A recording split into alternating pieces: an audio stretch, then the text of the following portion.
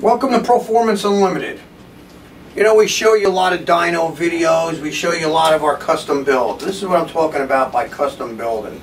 This happens to be for the Chrysler lovers. It starts out with a 360 base block.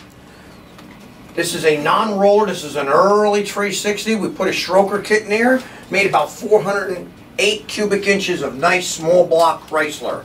This customer said he wanted something different. So he says, Doug, how can you help me out here, man? We want to do something a little different here. I said, what do you got in mind?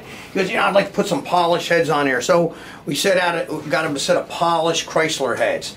We sent out a Weiand tunnel ram setup and had that polished and chromed out. I mean, it took some time. Again, we wait on that manifold probably for a good 6 months. And then we also put some nice XP hollies on here that Matt dialed in real nice for this baby. So again, we put some real nice goodies in here. This is a hydraulic roller cam in this motor. It's got a real nice stroker crank from Eagle. Nice pair of connecting rods in here from Eagle connecting rods. Some nice forged pistons in this baby. It's a beautiful, beautiful piece. You could check out the build sheet and see what we put in this. Put a nice hydraulic roller in here.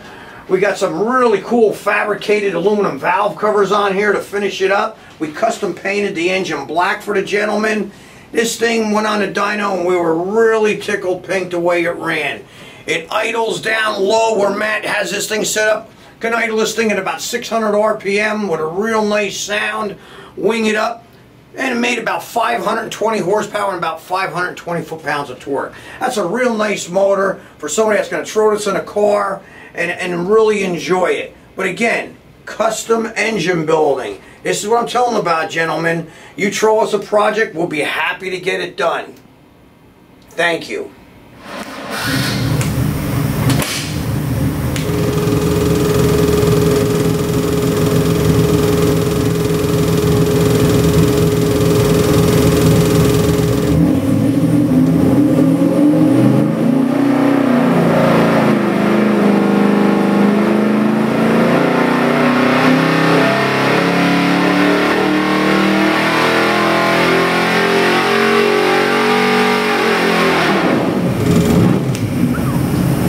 Nice motor.